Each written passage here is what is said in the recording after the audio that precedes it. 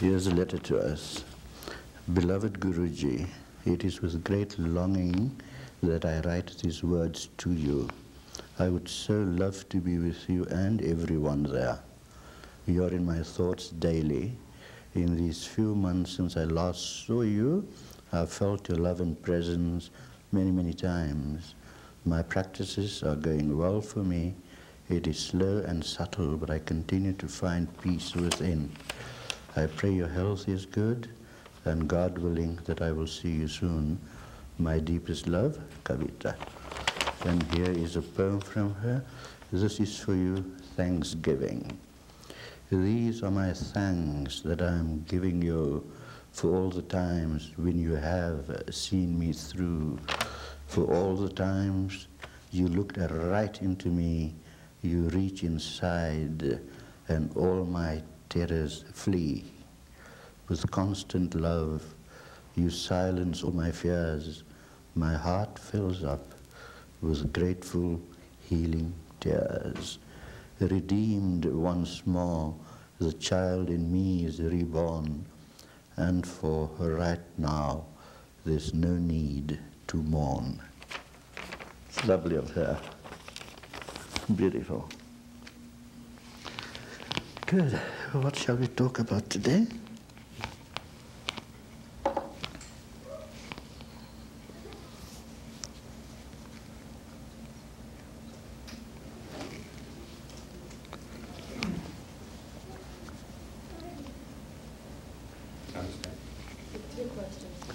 Good, fine. Can I see you? Well, that's it.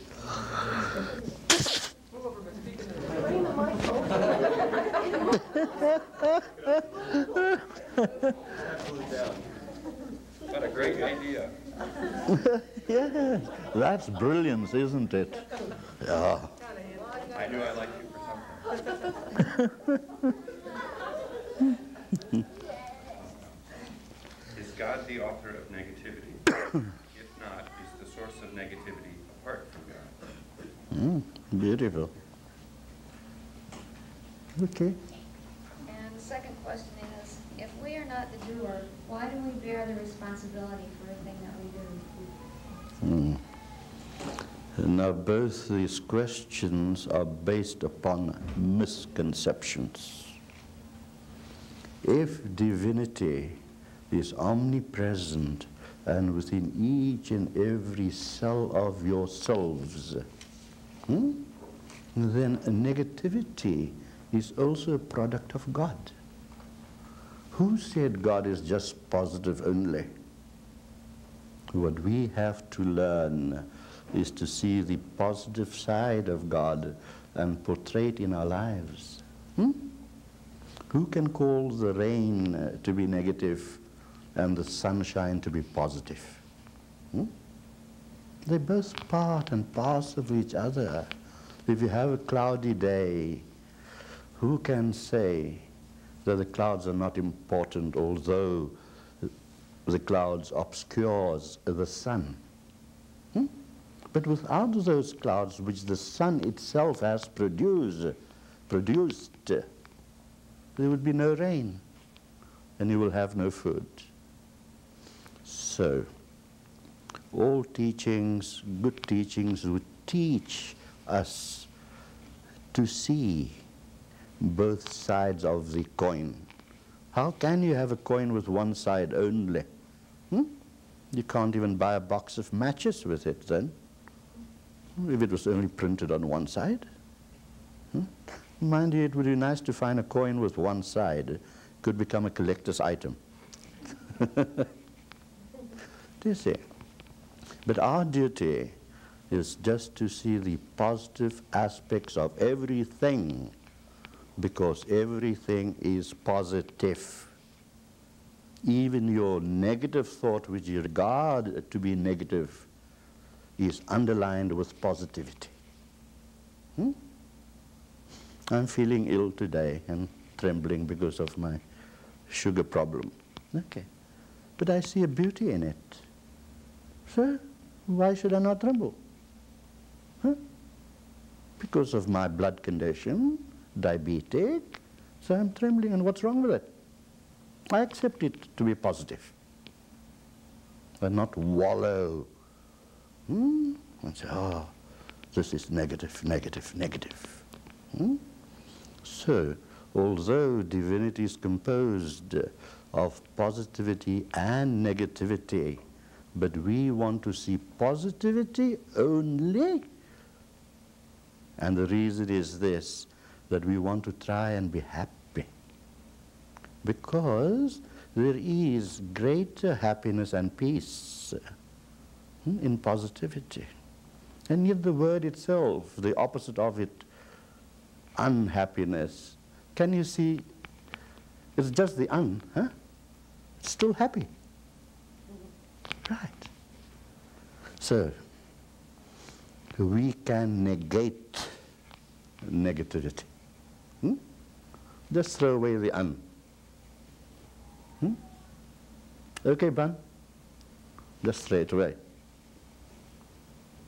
And that is how we will see within ourselves everything positive, even in that which is negative.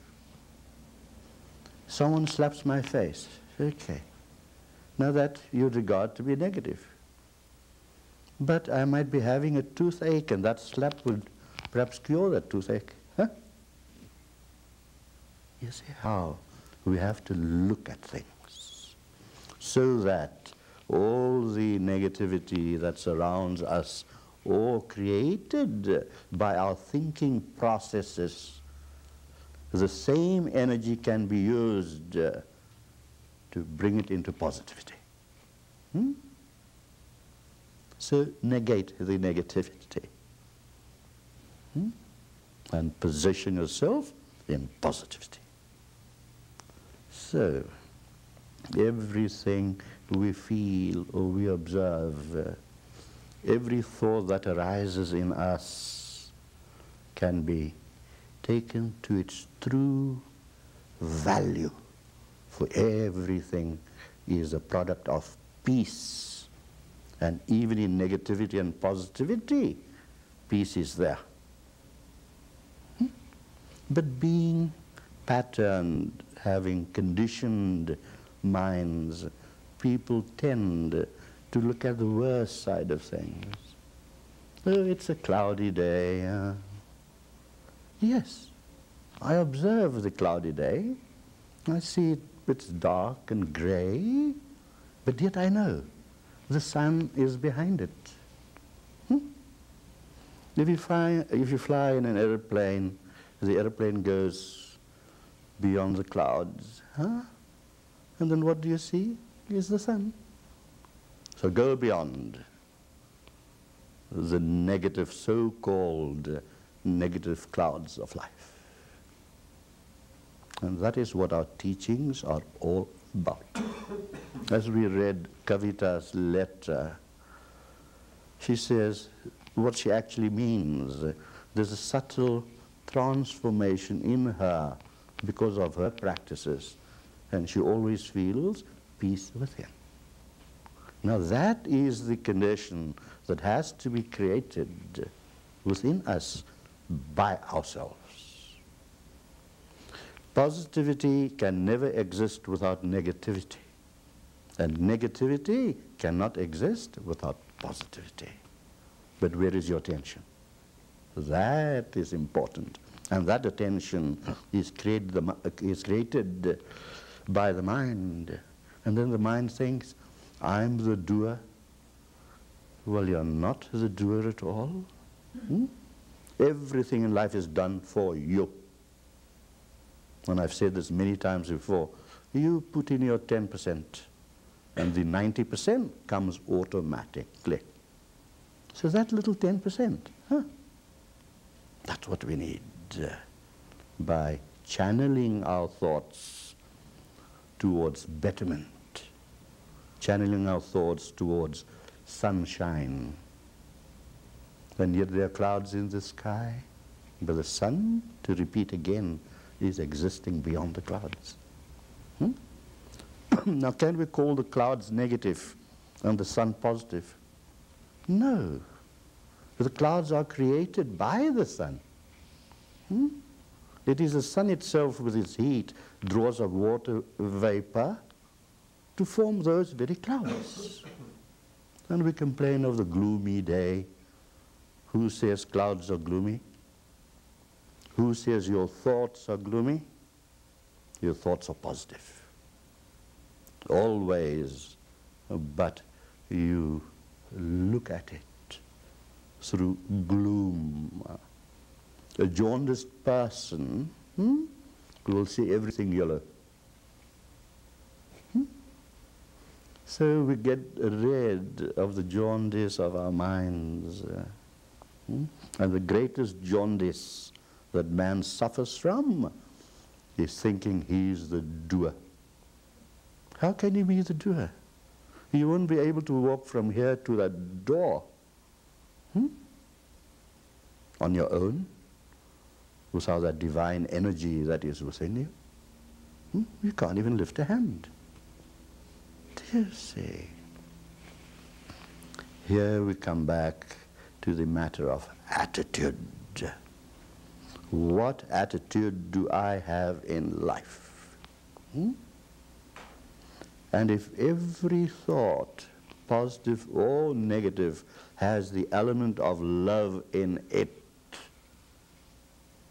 then that negative thought soon passes away. Remember, it's the same energy you're using in a positive thought or a negative thought. It's the same energy. The emphasis might not be the same, and the emphasis is created by our patternings. So anything that's patterned can be unpatterned. It's like taking a piece of string and tying it around your finger. You do it this way, but you can also untie that piece of string. You see? So every pattern of our minds can be given a different aspect to it. And that is your 10% as the doer in practical life. The rest, the other 90%, is done for you automatically. Now, if he is the doer of everything, then why should you worry? You leave it to him. Yes, God, do what the hell you want to do. I'm not going to care. And when you stop caring of the petty little things of life, you just get into a worse mess. So stop being a mess and stop messing around.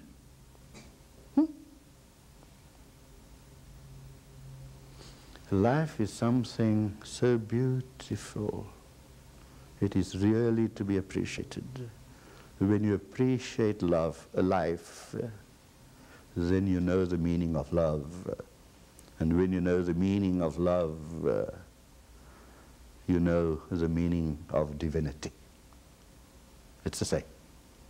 Everything is the same.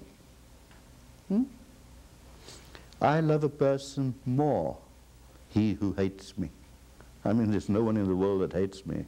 They love me to pieces. You'd be surprised I'm keeping myself together.